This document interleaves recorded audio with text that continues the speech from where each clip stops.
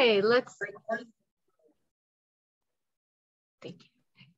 let's get started with Hitchhiker's Guide to Highways and Byways. Take it away, Jim Deutsch. Yeah, thank you very much, Lisa. I'm delighted to be moderating this panel discussion on hitchhiking, notes from past and present. And I think we've got a wonderful panel, but we also will want to hear from you. So we're thinking that our panelists will talk for the first 45 to 50 minutes, and then we can open it up for questions, comments, sharing your own experiences, because we're all interested in learning more about this amazing topic of hitchhiking. I'm Jim Deutsch. I'm a curator with the Smithsonian Center for Folklife and Cultural Heritage here in Washington, D.C.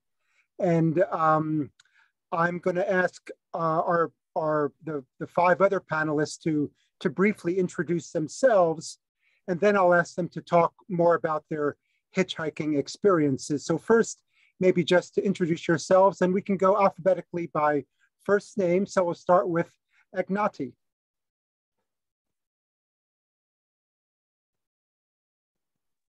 Hi, everyone. Thanks for coming. My name is Agnati, and I'm originally from Chicago.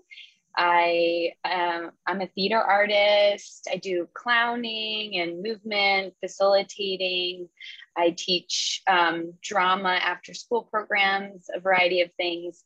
And I'm also development director for an organization called Interplay. I went to Beloit College, where I met Alex, who is another hitchhiker on the call, and where we dreamed up a lot about, revolutionizing the world and continuing to try to do that.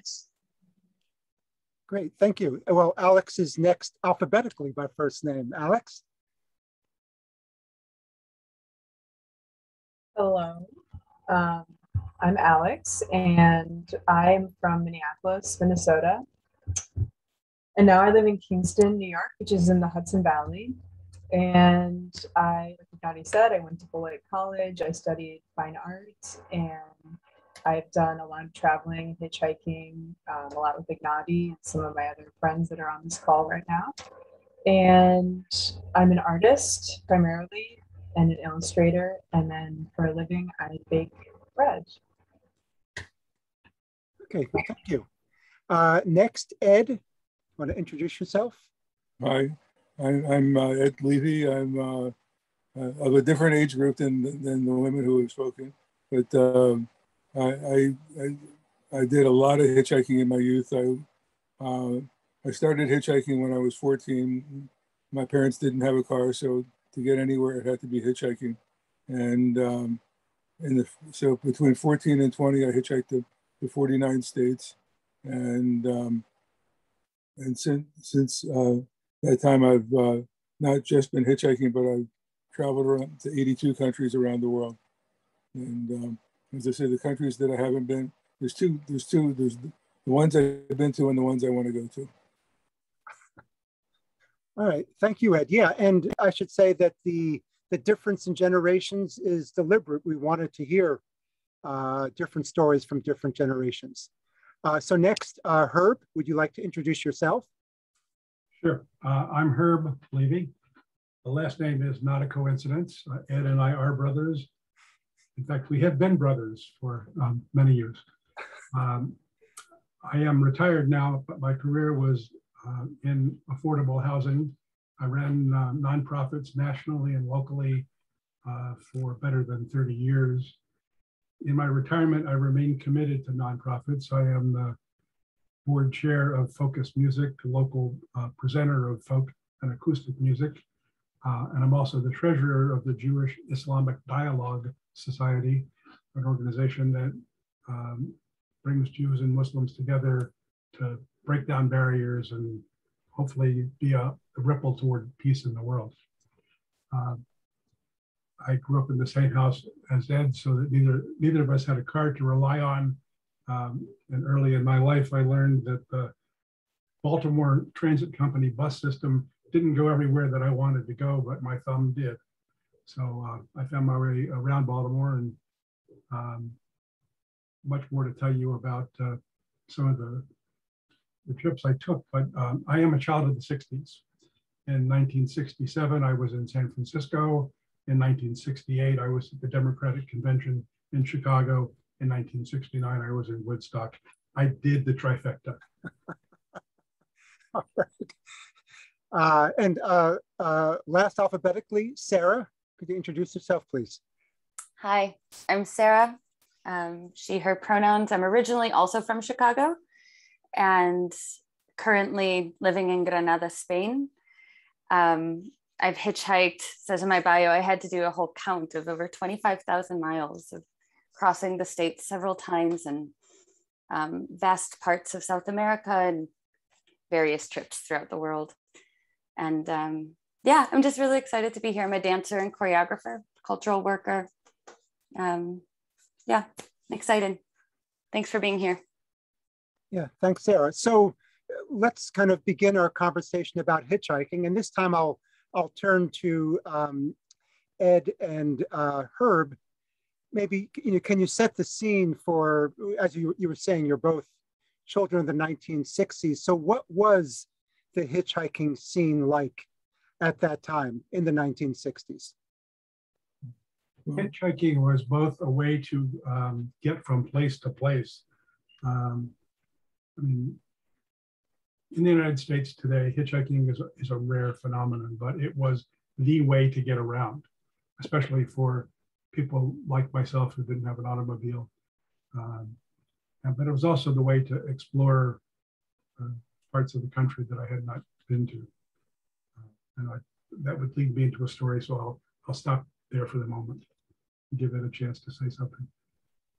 Yeah, that's good. Well, in hitchhiking, Herb was either a good or a bad influence on me in many ways, but getting me out of hitchhiking, it was definitely his influence.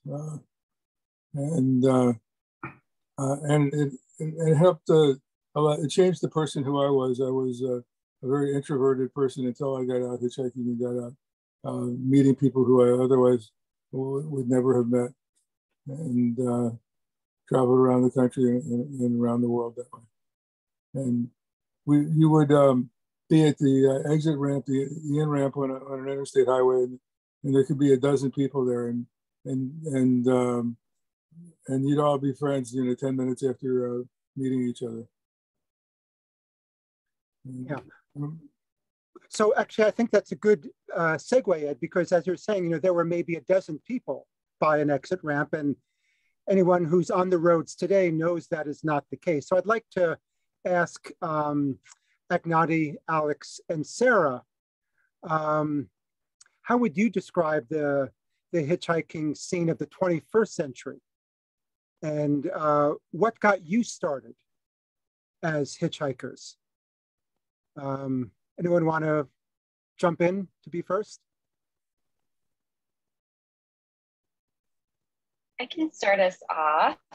I will also spotlight myself. So I think, Alex actually introduced me to the notion that I could actually hitchhike. And, my parents had hitchhiked. My dad was a child of the 60s and had traveled all around Spain and hitchhiked all around the States. So I heard a lot of stories, but it wasn't until conversations with Alex, who had been in Europe. And I feel like culturally, places in Europe, it's a lot more common, especially in France, which later after hitchhiking in the US, I got to experience. But I was thinking about this. So another sort of like millennial hitchhiking thing is actually ride sharing on an app and Craigslist, which is like the 21st century version of hitchhiking. So you can kind of like look on the side and see where people are going. So that, blah, blah, car, exactly. That there's like money exchange in some of these situations, like blah, blah, car. But sometimes ride share is just like really, we just want to share a ride. Okay, well, Alex, since you've been targeted as one of Agnati's inspirations, how did you get your start, or what what motivated you to start hitchhiking? Yeah, I actually, my best friend Julia, who I think is on the call right now, she was living in France when we were seniors in high school. And then she moved to France after we graduated. And so she introduced me to hitchhiking in France first, which it was very easy to do. And it was pretty commonplace to see people hitchhiking in Europe. And then, I don't know, it was in my really early 20s where I just kind of had this thought where it was like, well, if I can hitchhike in Europe, maybe I should just try hitchhiking in the US. I honestly don't remember when the first time I hitchhiked in the US was, but truly, I know almost no one else who has hitchhiked in the US except for people who would be considered on the fringes of society, like train hoppers or people who are needing or in a crisis, or maybe someone whose just car broke down, they have to get somewhere. But it's very, like Ignati said, I think ride sharing, especially in like the 90s and the 2000s, was really big. I don't think it's even as a thing as much anymore. I don't really see it so much, but I've used a lot of ride sharing off of Craigslist, which was, and even truckers would do ride share stuff. But that's mostly it for me. Yeah. Well, Sarah, let me ask. So you've logged some 25,000 miles. Do you remember the first of those 25,000, and what got you started with hitchhiking? Yeah. Yeah, I remember. I'll answer the first question first. In my early 20s, I did a study abroad program in South India and left the program essentially at some point to travel by myself for about a year.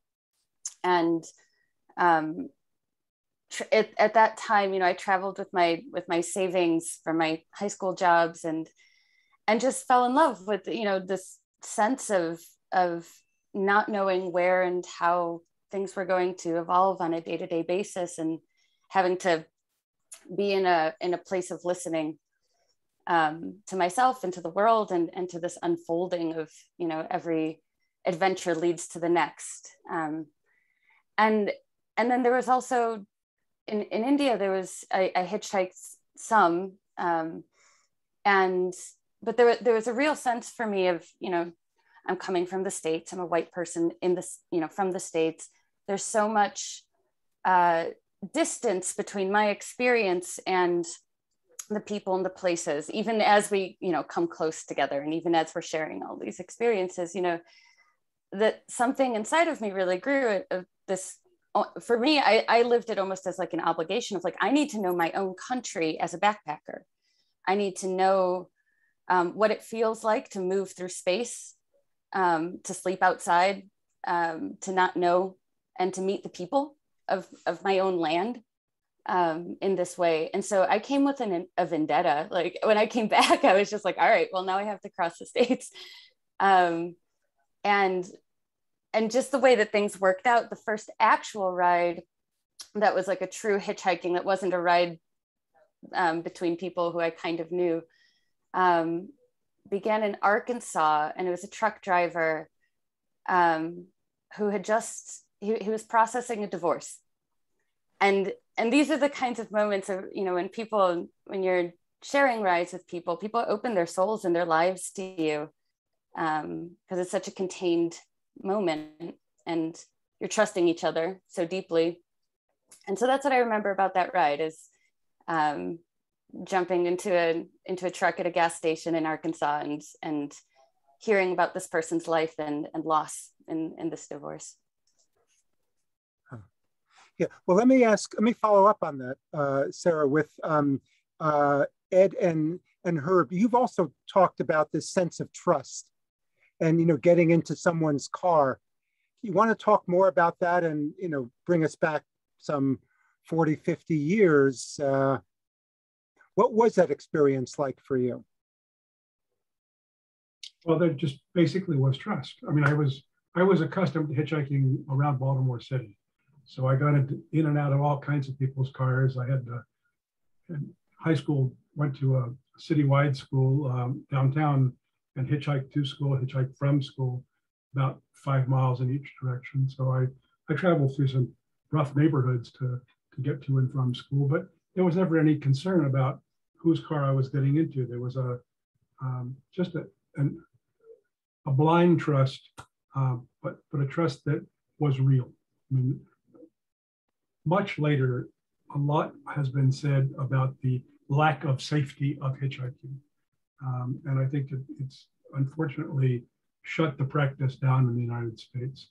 But I can't count the number of miles that I've hitchhiked, but thousands and thousands of miles. I never had an incident where I felt uncomfortable or unsafe. When I was 23, I spent 6 months hitchhiking around Europe, and 1977, and it was a different world then than now. But if you were in a richer country, if you were in Germany or France or UK, people our age had cars, and the more likely it was the people in their 20s had cars, the more likely it was you get picked up for a ride quickly. There are other places where people were very friendly, but they had 6 members of the family in a 5-seat car, so there wasn't going to be room for you. And I wanted to share, I stretched this a little bit by calling it a poem, but this was one thing that I thought up in those days that stuck with me. I'm sitting by the side of the road and I go, people drive by, look at me and say, no fucking way. That was the memory of my poetry experience at the time. And it didn't matter. Like if you had 6 months to hitchhike around Europe, it didn't matter if you were there in the same place tomorrow as you were yesterday. Yeah, there's a question in the chat from Catherine asking, did your parents worry about your hitchhiking? It's directed to Ed and her, but I think we can also open it up to Ignati, Alex, and Sarah. Did your parents worry about you hitchhiking? I would say for the most part, they didn't know that we were hitchhiking. That we just went places and they didn't think twice about it. I mean, certainly in high school, I had friends that came and picked me up, and I think that was their assumption. They gave me bus fare to get to high school, but it was more economic for me to get there by thumb and have a couple of pennies in my pocket by the end of the day. Yeah, well then let me, yeah, sorry, go ahead, Ed.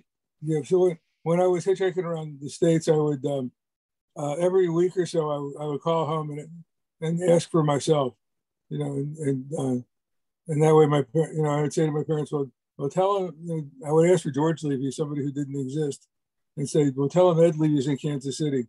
And that way, my parents would know approximately where I was and what I was up to. Yeah, well, let me ask Alex, Ignati, and Sarah about, that kind of the notion of safety. And what are your thoughts? Because, well, we know that the FBI and other law enforcement agencies kept promoting the idea of how unsafe hitchhiking is. And so I'm wondering, if you can share some of your thoughts of, what it felt like or what it feels like getting into a stranger's car. I can start on that. It's a total myth that hitchhiking is unsafe. Yes. I've done a lot of hitchhiking, and as a woman, obviously, there's a whole nother pile of issues and concerns. And out of hundreds of times getting into people's cars, I think I only had a handful, if that I felt uncomfortable, and then only really actually no situations that I couldn't get out of it because I was uncomfortable. And so, part of that for me, I think, is because I think everyone who hitchhikes, there's a different story that comes with your image, like how you look when the driver sees you on the road. And for me, I got a lot of fathers who had daughters who would see me and they would think of their daughter, and so they would pick me up.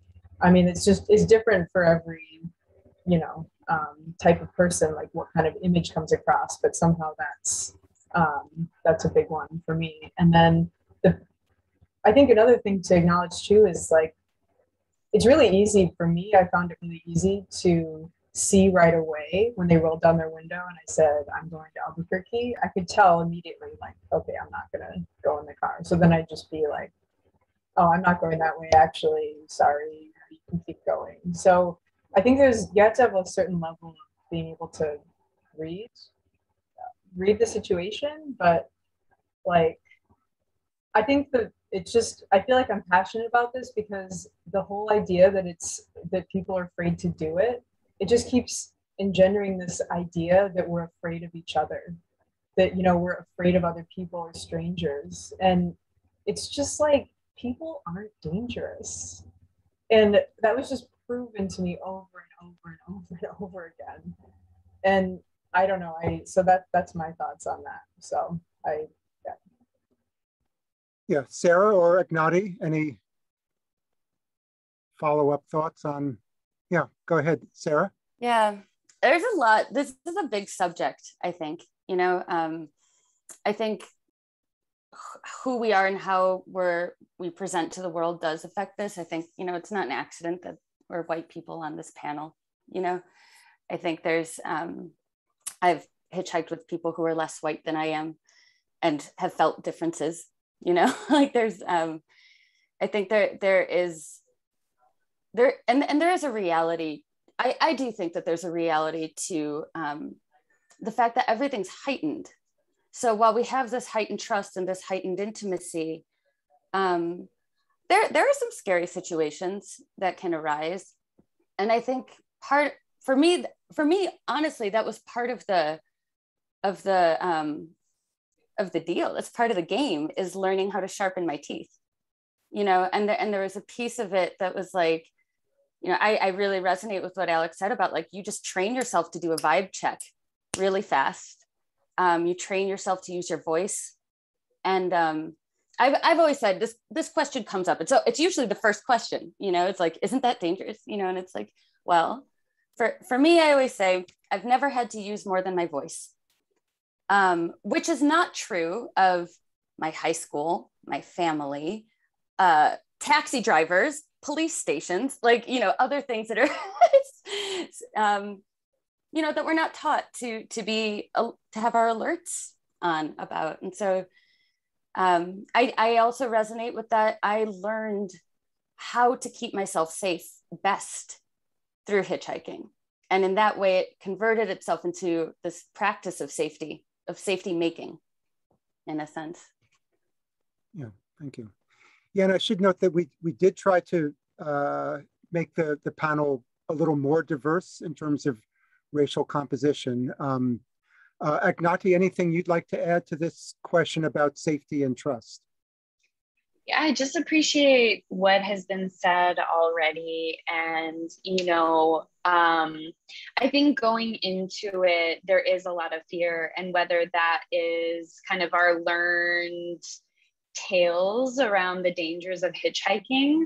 But I remember that when we started in San Francisco and we were with a friend's house, and I was walking down the street, and we were like preparing to go. And then I saw these like pool balls, like, you know, you play pool. And I was like, this is going to be my weapon, like 2 pool balls and like both sides of my backpack. And I think it was just kind of feeling them there and knowing that they're there. And there was like no point at which I was like, oh, I need to use these pool balls to like smash someone, you know. But you know, it does come across your mind. And I think, you know, reflecting on it later, you know, within our country, there is sort of this like tale of saving white women. And often, you know, like realizing that we could kind of like cruise on this tale, and like that people wanted to protect us. And we're actually like eager to like take us to where we needed to go and go the extra mile. And, you know, just knowing that reality isn't the same for everyone. that, yeah, that's the unfortunate world that we live in. Thank you. Yeah, the question from Adrian in the chat actually is something that I was going to ask. She's asking about kind of ways in which, specifics in which you learned kind of reading the vibe. So that's kind of my next question is, can you give us kind of top tips for hitchhiking? What advice, suggestions might you have? And part of that would be, and I think what all of you have mentioned is kind of reading the situation. So maybe I'll come back to Sarah and ask her, for some top tips, and especially this idea of reading the vibe. Any suggestions on how to do that? Yeah. I love having systems and methods for things. I mean, the first thing for me is kind of the mindset. I really, one of the mantras that I carry with me is, I'm waiting for the person who wants to pick me up for the right reason. And until that person comes, I don't care who else comes my way.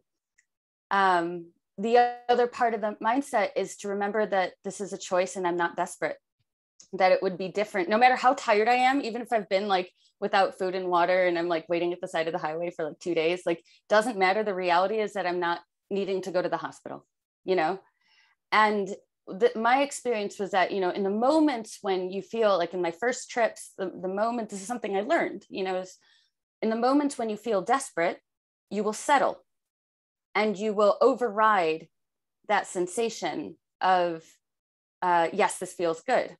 And that's the most dangerous thing that can happen, I think. And so, the first tips are around that, of being really clear about what you're trying to do and who you want to be in contact with.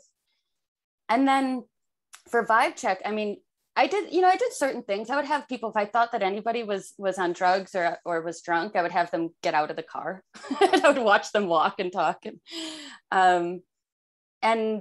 or like extend a conversation a little bit. The vibe thing is really something that goes with the magic. It goes with you feeling like you're in connection with yourself and that you're letting that grow. And then that speaks to you on its own, I think, on a hitchhiking trip. Yeah, Alex, you also mentioned this idea of picking up vibes or reading the driver. Anything more you can say or other tips you might wish to share? I would definitely reflect or go to Sarah's thinking about not being desperate. I found that the moment I started feeling desperate, especially when the sun started going down, that's when you get the people stopping that you're like, why? Like, these are terrible people stopping, because you're putting out this desperate vibe. It's just like, please take me.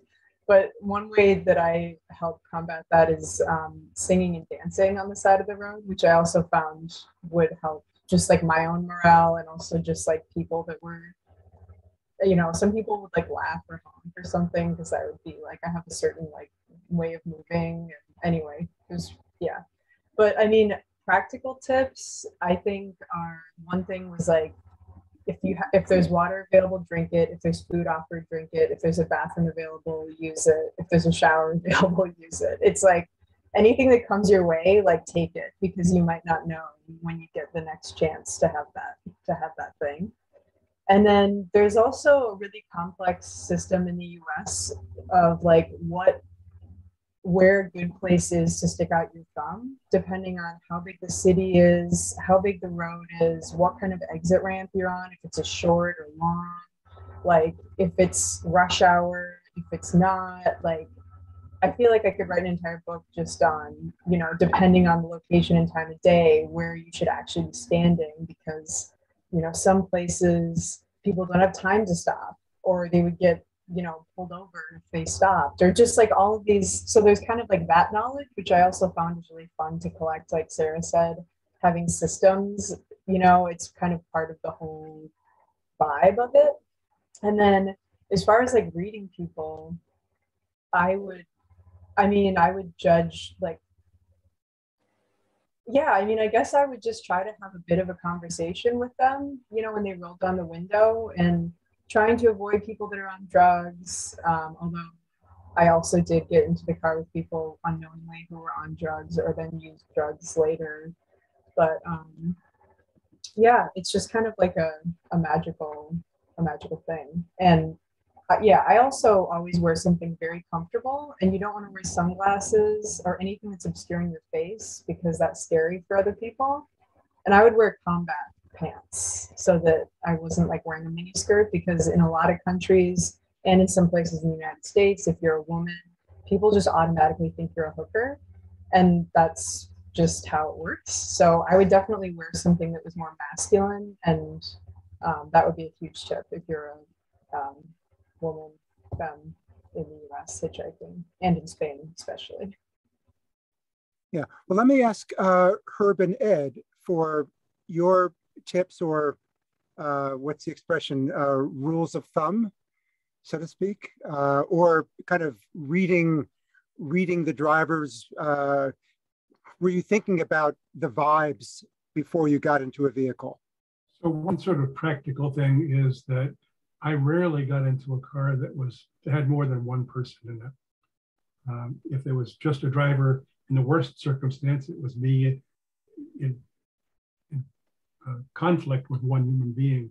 If a car stopped and there were multiple males, I wasn't interested in getting in the car.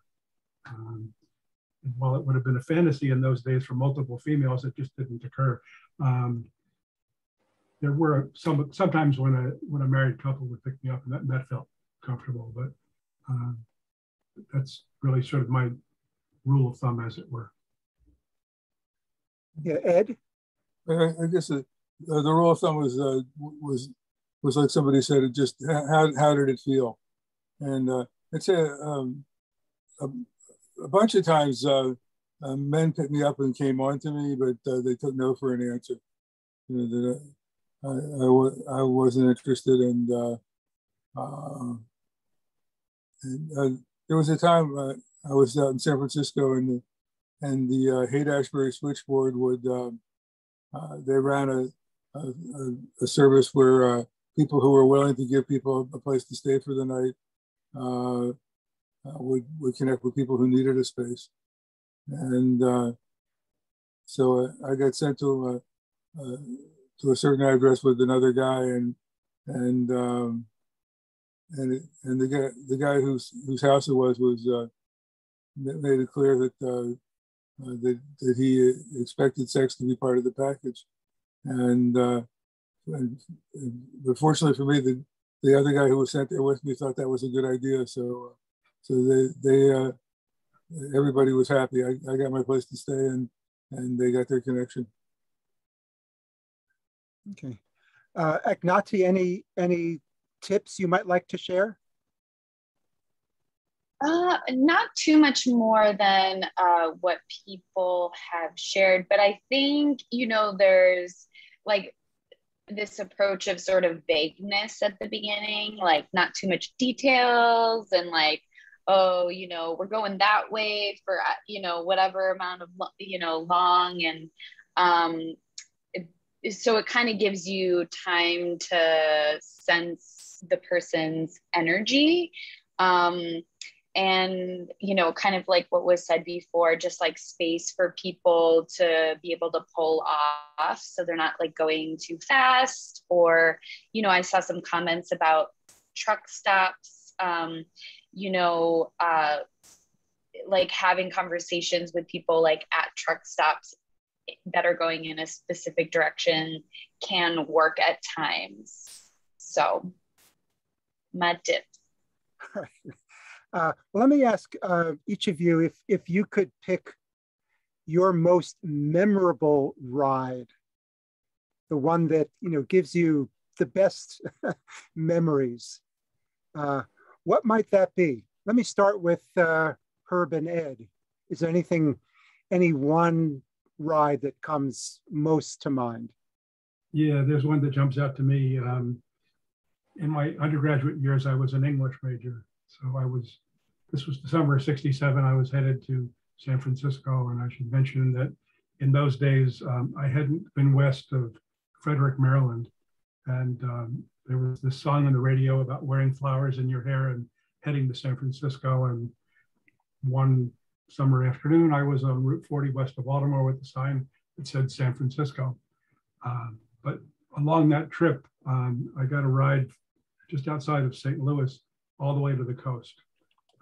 And it was a ride with a guy who was also an English major. So we talked literature for like 1,500, 1,800 miles. And that was great. And as a matter of fact, I was going to the University of Maryland at the time. He came and visited me and we continued the conversation. So that was a great ride. Yeah, that was a song by Scott McKenzie, I think summer of 67. 67, yeah. If you're going to San Francisco, be sure to wear flowers in your hair. A little detail, Scott is actually from Alexandria, Virginia. So. Oh, yeah. I did not know that. Ed, how about you? Any one particularly memorable ride that stands out? Lots of rides. I went to, in summer '74, I hitchhiked to Alaska, but I got off along the way and went up into the Canadian Northwest Territories and to Yellowknife. And I was, so when you got about 5 miles outside of Yellowknife, you kind of hit the edge of civilization, and the mosquitoes outnumbered the people. So people, anybody who stopped, they were, we could take you to the edge of town, but we're not going any further. And finally, I did get a ride with a couple just a few years older than me, and they, when I went up into Northwest Territories, I said to myself, well, I'm going to go as far as I can get in 2 days, and then I'll turn around. And I got a great ride all the way on the second day, but coming back was a lot harder than getting to. But ultimately, I met some really nice people, and we got along well, and they brought me back to civilization. Okay, well, let me ask Sarah. Any one particularly memorable ride stands out for you? It is so hard to choose. It really is. I had this one whole situation, and it was one of those moments in a trip where you're like at a low point and then it just gets like really good, the long story short is about half an hour into the ride, the person that was driving asked my friend and I if we'd ever flown small planes, and we were like, no. He was like, do you want to? And we were like, yeah. Which led to like a whole series of getting to know a town and a family and a history and a culture. And this was in California, like history and culture of this town. It's in Boron, California, and led to me flying a plane over the Boron mine in California. That was a really, really excellent ride. You were operating the plane. You were at the control. Yeah, absolutely. Like the guy did take off, and then like it was one of these really old small crafts where they just, I don't know, they like can flip, whatever. He did a thing, and then suddenly I was in control. That was really special. It was a really special moment. It was one of those like cinematic, moments where the world matches on the outside what you're feeling on the inside, and I carry it with me always. Yeah. Okay. Alex, any one particularly memorable ride for you? I mean, yeah, this is like the hardest question. There's so many, and there's also different types of good rides. There were rides that were like, maybe they were short and insignificant, like in the big picture, but were exactly what I needed at the time, or someone just said like the right words in it, or whatever. But I mean, the one that just sticks out for me was actually in France when I was hitchhiking with my friend Julia. And it was like we were in the middle of nowhere and it was getting dark and we were on this roundabout and it was just like, it looked like we were going to be sleeping outside in the middle of nowhere. And this, like, these two semis went around us once and then 20 minutes later they came back and stopped, and the cab of the semi that like kind of ushered us over, it was just like absolutely decked out to the max with like red velvet, and it had this neon sign that was flashing. It said Freddie, and it was like, this guy was just so sweet and hilarious. And it turned out that his partner was the man driving the truck behind him. So it was like these two like gay truckers in northern France who picked us up, and they were so, they were so like concerned for our welfare that they drove through this tiny town where like semis definitely were not allowed to drop us off like at the person's front door essentially where we were going, and they went totally out of their way. And I remember stopping at this gas station in rural France, and I had never seen like an espresso machine in a gas station before, and they got these two like little espressos and they're so classy, and it was just a gas station, and I was just like, France is so cultured. And it was just like, it was just so hilarious. And of course I didn't really speak a lot of French at the time, my friend Julia did, so to me it was all very like mysterious and amazing that all this magic was happening and she was actually doing all the translating. But that was one of the best rides. I think I've had the best rides with truckers. Truly, they're such amazing people. Yeah, Ignati, anything you'd like to share with us? Yeah, so the one that I'm thinking about is we were trying to get from New Mexico to Arizona, and we had a very long journey. I see Alex going like this. Of course, that one. I can't believe I didn't say that one is my favorite. Oh my God. Ah! I thought you were going to say it because you were going first. I was like, Alex might say that one first. I'll have to do a different one. So we were like, kind of like a little bit desperate. Don't tell anyone because it's not part of the safety rules. But we were like, we need to get in. It was like getting dark. It was like starting to get dark. And so this guy had a pickup truck and he was like, oh yeah, maybe I can give you a ride. Like, let me talk to my friends or people. And like the other two women were like not really about us being in the cab with them. He was like, so I can give you a ride, but you're gonna have to go in the back of the pickup truck. And we're like, yeah, that sounds great.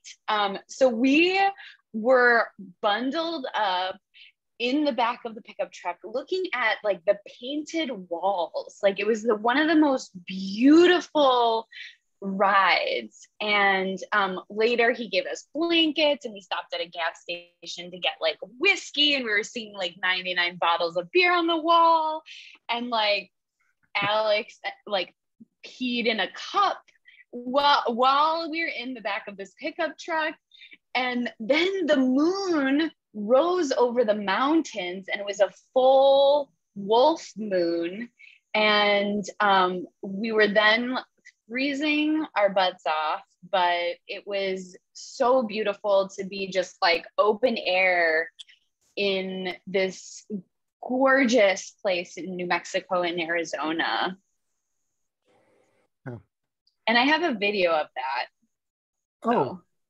So. Would you like to share that with us now? If it's the time. Well, sure, why not? Okay.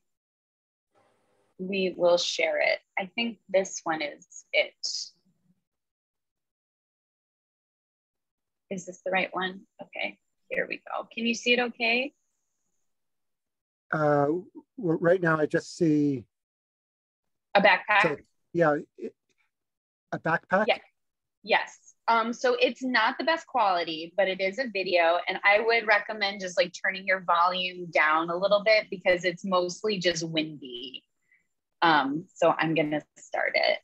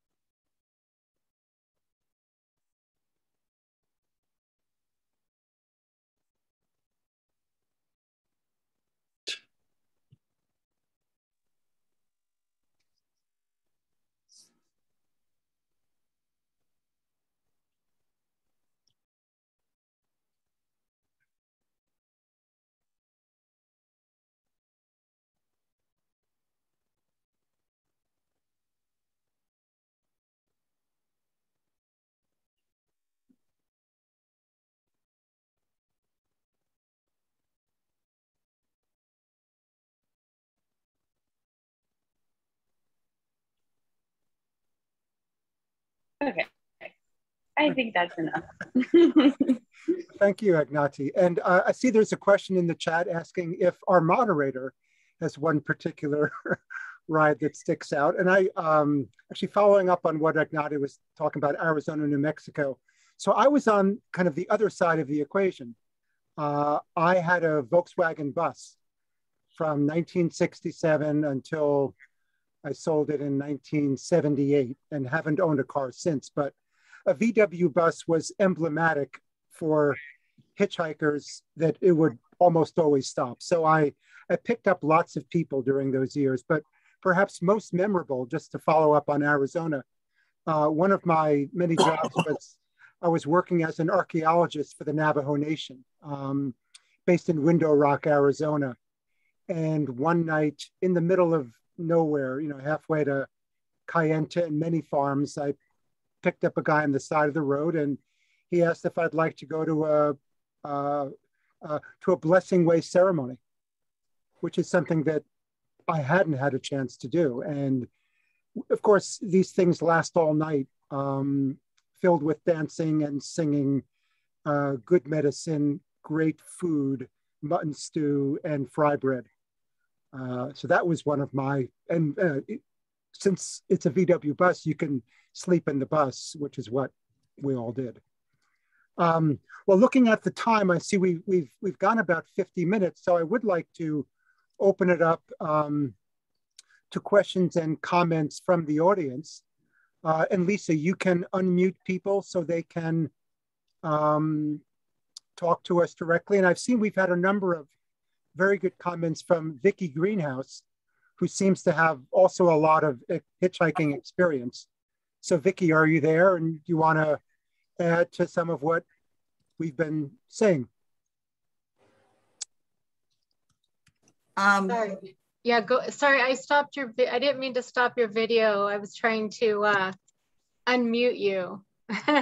It's better if I don't. If people unmute themselves. Vicky, where I'm trying to find where you are on here. Go ahead. You can start your video too, if you would. Share your video again. I'm trying to start my video. It says you cannot start your video because the host has disabled.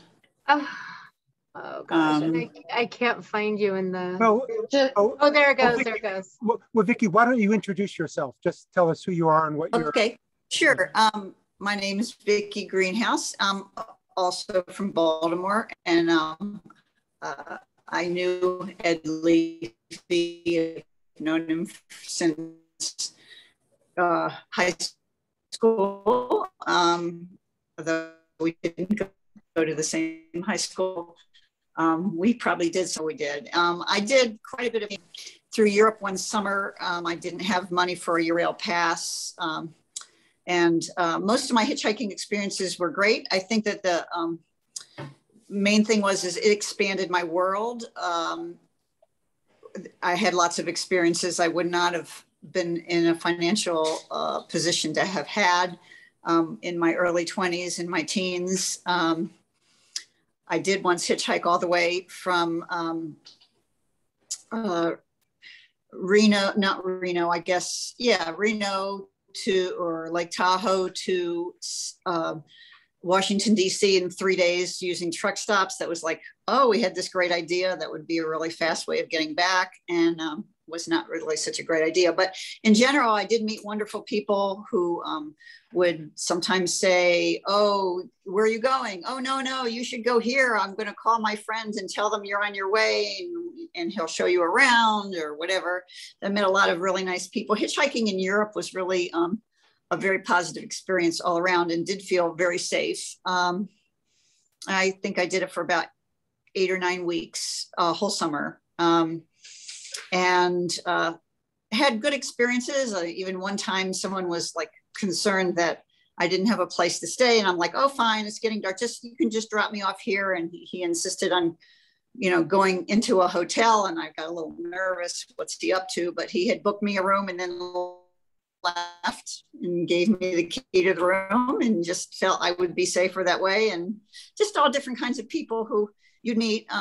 I did have one friend who was hitchhiking alone late teens and was sexually assaulted. So I will say, it wasn't 100% safe. But most of the time you can read the vibes, and I don't regret the experiences that I had. They were good for the most part. Yeah, thank you, Vicki. Anyone else? Yes, Adam. Adam Gottlieb, yeah? Yes. Yeah, I'm Sarah's brother. Hey, everyone. And I would love to hear more about the magic. For those of you who have had an experience that you would describe as magical, what have you learned about magic? If you can share any specific lessons about how does magic work? I don't know if that makes sense. I'm not going to share my video. I have COVID and I'm quarantining right now. But this is a lovely panel. Thank you, everyone, for sharing your experiences. Okay, anyone would like to has the comment? Adam's question about magic. I'll be glad to hear a magic story. I was in the Canary Islands, and without the setup, trying to get back from one side of the island to the other, already pretty dark at night. I am not a Spanish speaker. I got picked up by a guy who was a native, and came to understand that he had a hotel and I was welcome to spend the night there. I'm thinking, like 3 rooms on top of a liquor store. I'm from Baltimore, No, it was actually, this was New Year's Eve, by the way, 1975. And it was actually a bankrupt high-rise hotel. And he and his family were taking care of it while the bankruptcy proceeded. And we got to spend New Year's Eve with the family. Fabulous night where much of the night was the joy of trying to communicate. I speak French, it didn't help. I remember distinctly the experience of uvas at New Year's. At every chime of the bell, a grape goes into your mouth. And this was just a joyous experience. And the magic is being open to possibilities, and they occur. Okay. Anyone else on magic? Sarah, would you like to answer your brother's question? Yeah, sure. I hope you're feeling okay, Adam. I didn't know you were sick. I am, thank you. Yeah, I mean, I think what I learned about magic and what I, is that you develop a relationship to building it. And then there's little signs, but the little signs are just there kind of to keep you on track. And the magic is like this big, deep thing that happens and then that unfolds for you almost throughout your whole life, I think. But one example, I was in Big Sur. I was with a friend who actually, Ignati, Kat Reeve. And we were like, it was so hard for us to leave Big Sur. We were supposed to have left for, days ago, and we didn't want to because we kept getting rides back and forth because it kept being so good and so cool. And we were just so happy living in Big Sur. So a lot of time went by, and then we were like, oh, we should get on the road and get on to the next part of our trip. And we'd built up so much energy that right before we were asking for a ride, I was like, I just want a chocolate chip cookie.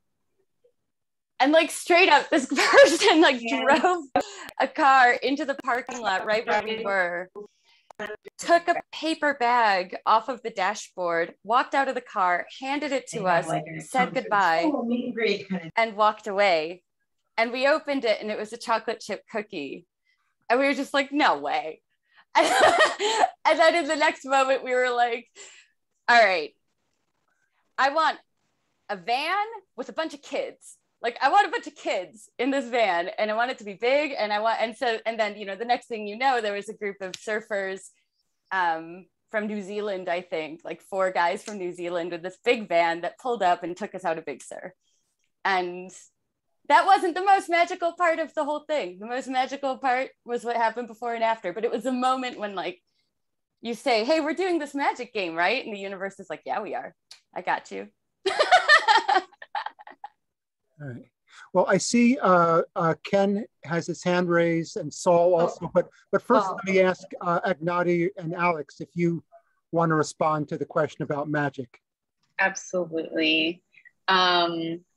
So there was this one time we were sitting at a coffee, like a gas station or something, and we were drinking coffee and writing postcards, which was our normal go-to, old school kind of postcard storytelling.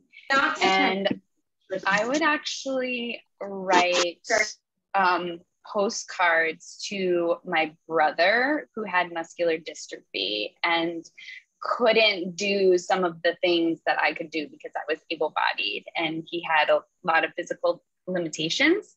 So I made a point to bring him along on the journey through postcard writing. And this guy comes up and he's like, oh, you guys hitchhikers? And we're like, yeah.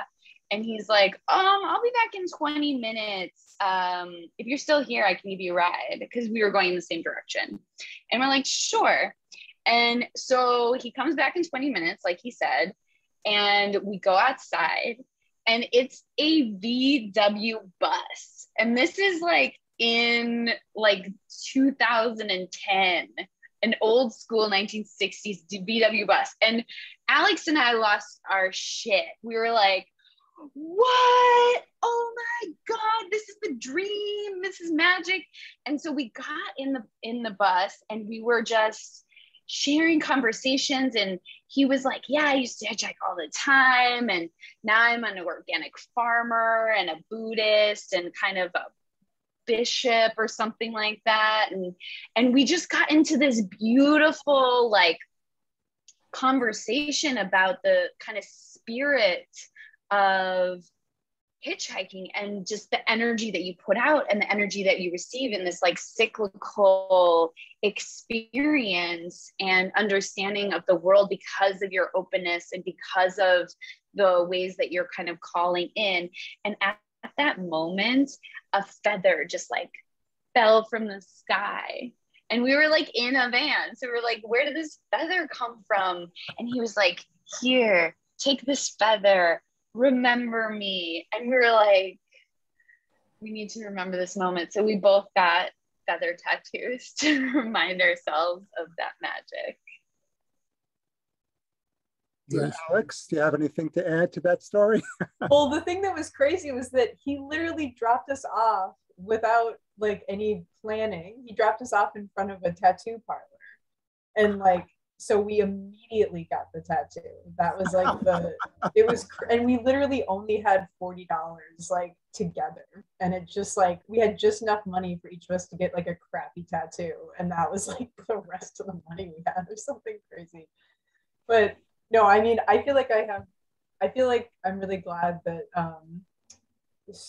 Adam, I think Adam was, brought this topic up, because in all honesty, it is probably like the main point of hitchhiking is like the magic.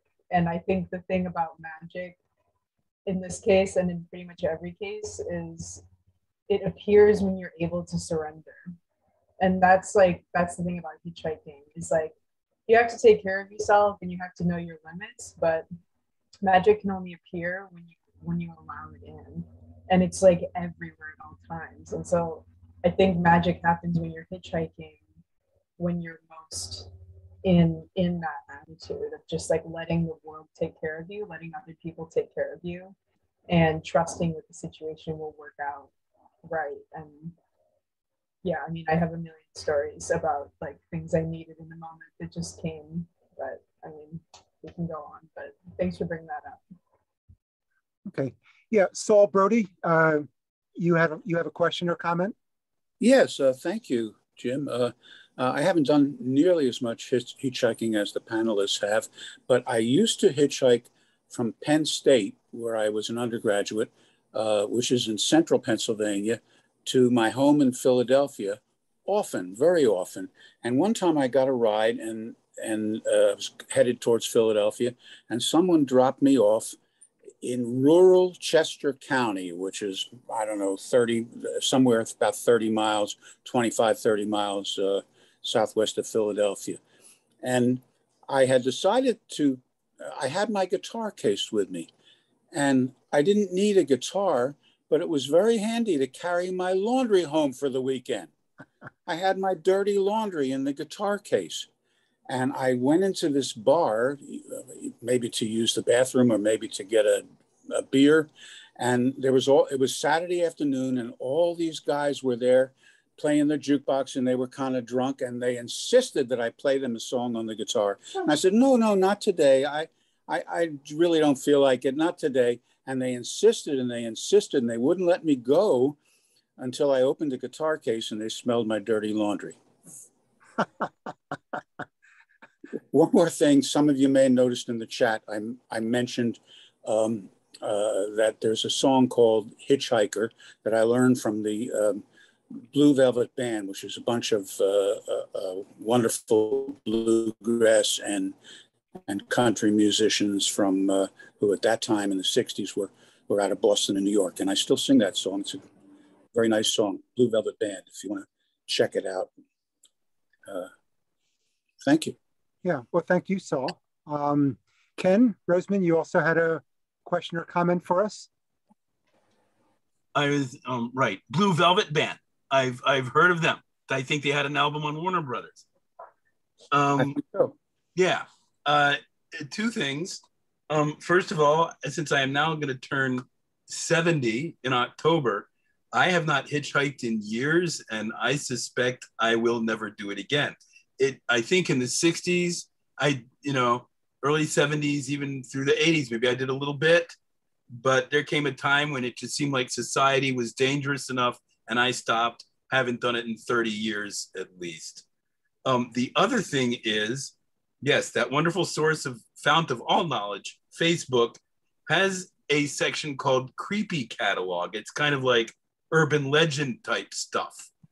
And you see these occasional stories about, they picked up a hitchhiker and he or she disappeared, never to be seen again.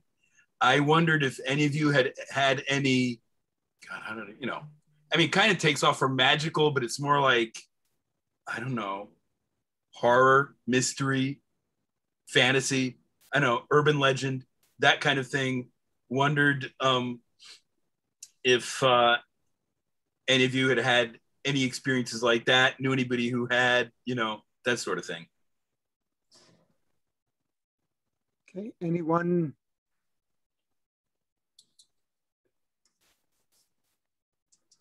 Ed, it looked like you wanted to say something before. Yeah, in terms of magic, I don't know why I didn't think of this the first time around, but people who know me in the audience know that I was married to Debbie for 33 years, and when Debbie and I started to, and then she developed cancer and passed away 8 years ago.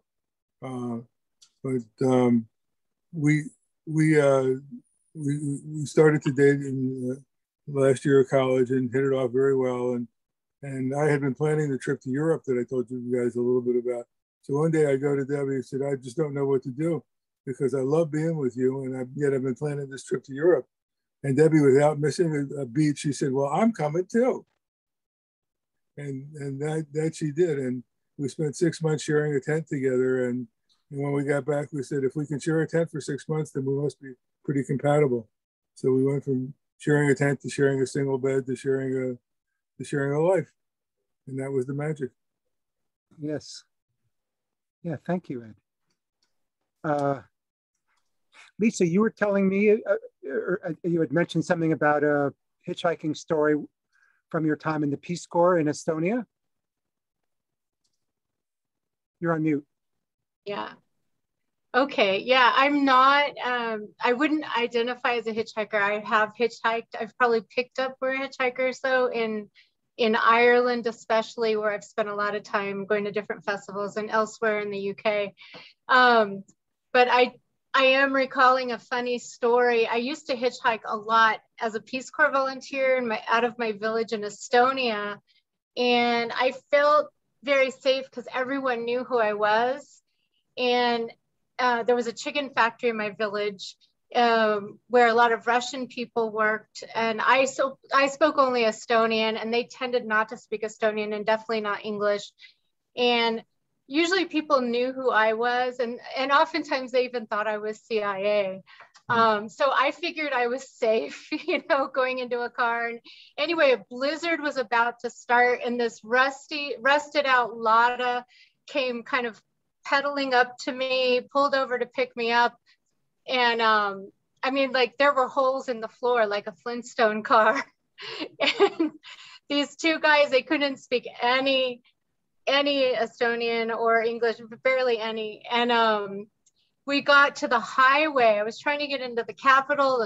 The blizzard was starting, and they stopped the car, and I didn't know why. And they were like arguing with each other, and I'm like, what's wrong? What's wrong? And I had my gloves off, and then they finally said, they were telling me in Russian, like, what was wrong. What they were saying was there's no gas. They finally said benzene, which I knew that word. And I said, oh, we're out of gas. And I start smacking him in the face with my gloves just because it was so comical. And we all started laughing because it was just a madcap scene. And because the one guy ran off, and I thought they had a fight, and, you know, they were just arguing over the gas. And it was really, really a funny scene. Yeah, Sarah? Yeah, I wanted to respond to Ken's question before. It took me a moment to kind of digest how I wanted to respond to it. But it's an important one, I think. You know, I think one of the things that's happened around the narratives around hitchhiking is that certain things that are true get projected onto things that you know, there's danger and safety that coexists. And sometimes there are these distorted stories that actually serve to mask stories that are real. There are parts of the US where it is known that Native Indigenous people are systematically disappearing from the roads. And that's a real thing that's happening.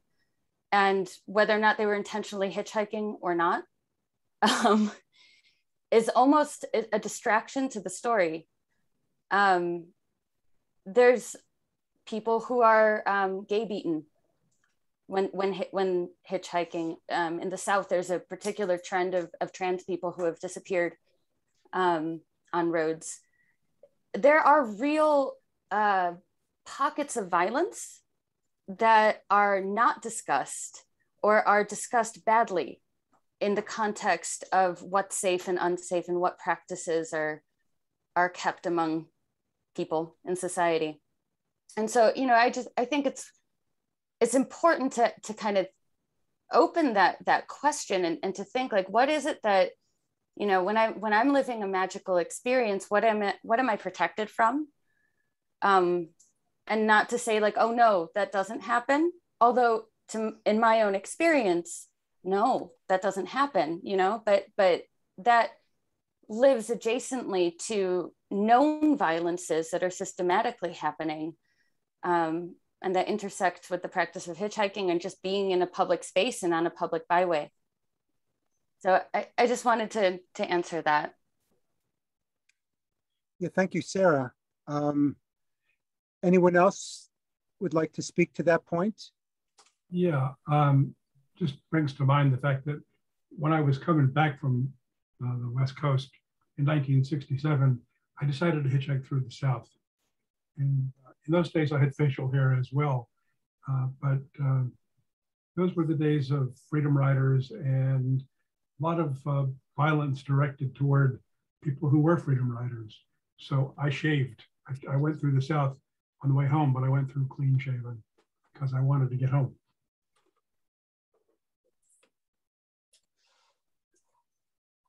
Okay. Any other thoughts on this topic? I mean, I'll speak a little bit to that. Mm-hmm. it's kind of hard actually, because when the question was asked, I was like, I don't want to talk about those experiences.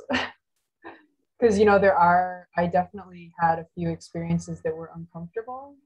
And like Sarah had said, I haven't had any experience that I couldn't get out of with my voice. And a lot of times, you know, a few that I'm thinking of in particular, you know, if the person was making unwelcome advances or they were asking me to do something I didn't want to do, just me simply saying like, no, that's not what I'm into and not why I'm here was enough for them to be like, oh, okay, never mind, you know, which is amazing. Like that it didn't become more intense than that. And I think maybe one time that was the scariest for me was a road rage case, that was very terrifying. I think I'm still processing that, like going into LA and this guy was having a road rage episode and it was like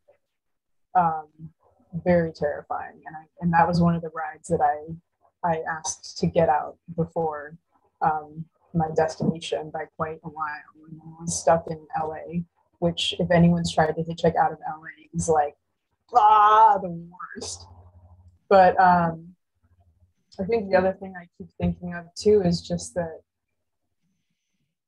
I think sometimes for me it's hard to talk about hitchhiking, and I think for years I haven't talked about it so much because I have such a privilege of being a white woman in this country that my experience of hitchhiking is really different from a lot of other people's experience. And I kind of, as I got older, I realized that I don't think I was aware of it so much as it was happening. I just was kind of like, oh, hitchhiking's so safe, like whatever, blah, blah, blah. And I still do believe that in ways, but just to reflect on like,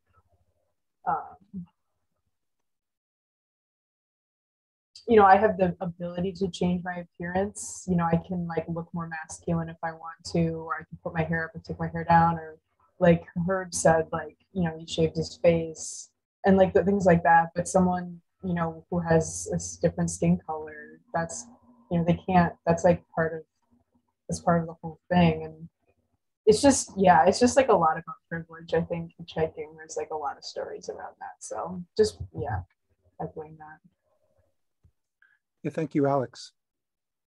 I actually just wanted to add, just so that it's named, you know, one of the things that in that adjacency to violence that happens, you know, you become, as Alex mentioned earlier, like when I was in truck stops and in many situations, people asked if I was a sex worker, you know, and that was often the first impression.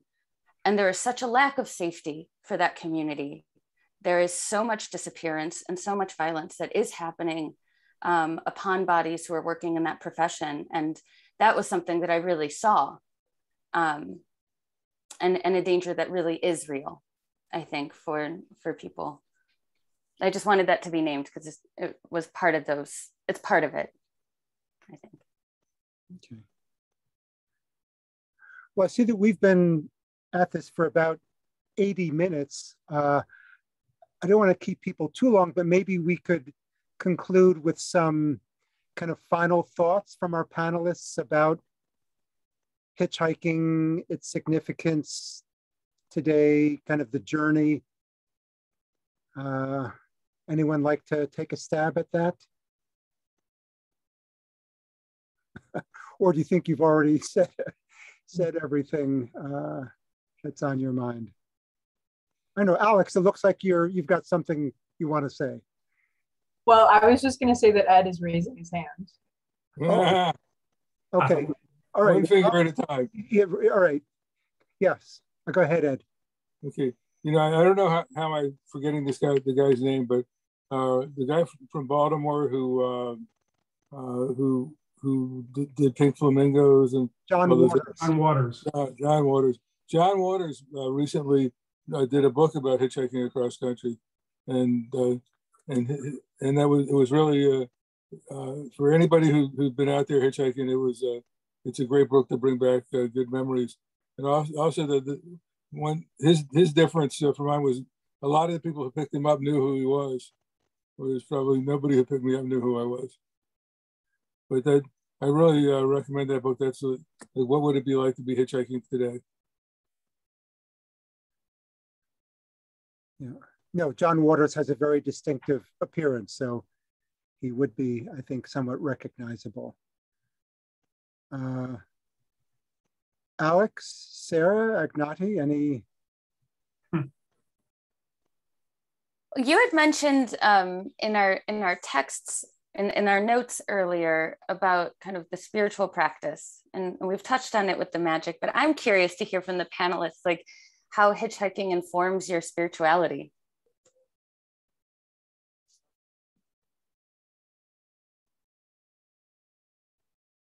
Okay, anyone? Agnati? Yeah. So when Alex and I we talked about this trip we were going to take, we were like, we're going to revolutionize how the world sees women, you know, like we are strong, we are not vulnerable, you know, we got this. And that's kind of like what we thought. And then once we hit the road, it was a completely different experience. And it really got me in touch with something beyond myself and the energy beyond myself and the connection between people and the ability to be open to these signs that the world sends you. And it became a spiritual journey. The whole thing became a spiritual journey. And, you know, like I said, I was writing postcards to my brother along the way to kind of bring him along. And when I returned to Chicago, I told him, because I had to be kind of stealth in the postcards about the fact that I was hitchhiking. I was like, yeah, I'm traveling and meeting these people. But then I was like, no, I was hitchhiking, and you know, I just had this spiritual awakening, and I believe in something